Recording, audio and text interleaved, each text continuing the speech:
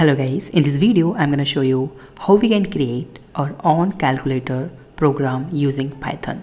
So open your VS Code and just click on new file, and my file name is Python file. Select this and let's write some basic code. It's just 20 line of code. Okay, print and then just say please select the options. Okay, and then just enter, and then another print I will just say select first, like first for addition. Okay, and then the second is something say 2 for subtraction, and then the print is 3, say third option we can say like 3 for multiplication, and the fourth for is division, like this. So we have just printed only 5 lines here.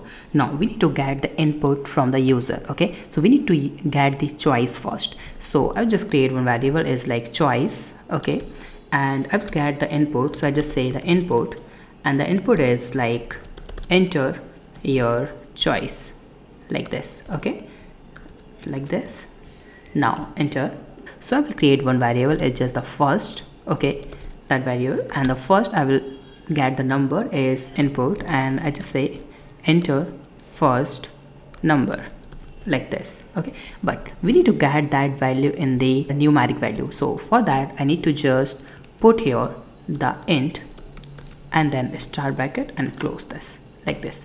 Now we just need to copy and paste this like this, and I just say that second, and I will say enter the second number, like this. Okay, and I will store that value in the second variable.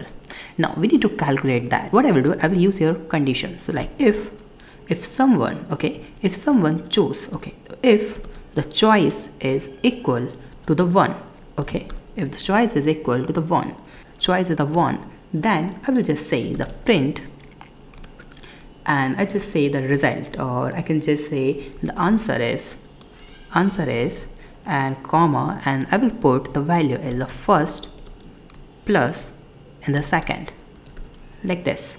Okay, now we need to use your else if. So I'll just say the elif, okay, and elif, and just again say choice is equal to, then the print answer is like the print, the answer is first minus second subtraction. Okay, and again I just say the elif. Okay, if the choice is 3, then a printf, I just need to say the answer is print multiplication second, like this.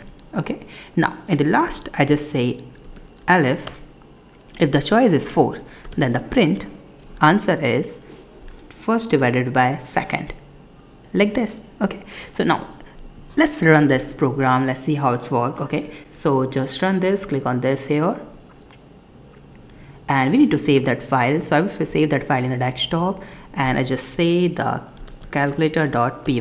okay, and just save it. So let's run this program. Just click on run, and as you can see the please select, oh I have to change that spelling, select. Okay, so please select the option the first for addition. So I just say the first and enter the first number. So I just say 50, enter the second number, so I just say again 30, and as you can see the answer is 80, 5380, right?